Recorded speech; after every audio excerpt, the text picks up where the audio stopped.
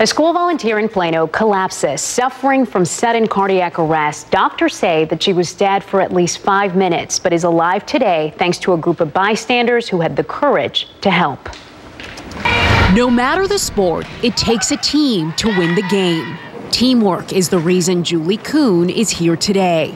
I only had a slight feeling of lightheadedness, and then the lights went out. Sudden cardiac arrest is a silent killer. Only 1 in 20 people survive. Thanks to all of these players, Coon can stand up here to say thank you. They all were just my saviors that day, and I'm so thankful that they were there and that they cared and that they took action. Last month, while volunteering at Plano Senior High School, Coon collapsed suddenly. As her friend called 911, Riley Winkler raced to get help. Her coach. Checked for any type of pulse, didn't get one.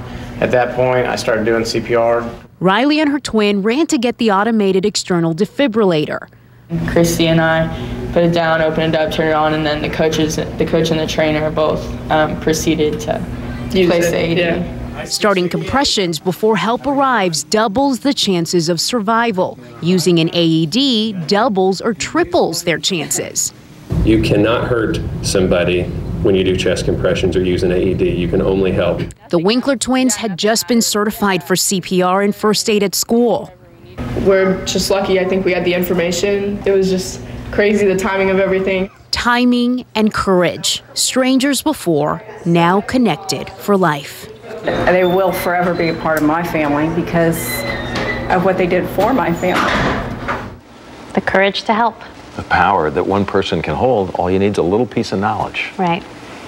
Well, it is beginning to look a lot like Christmas, at least for one.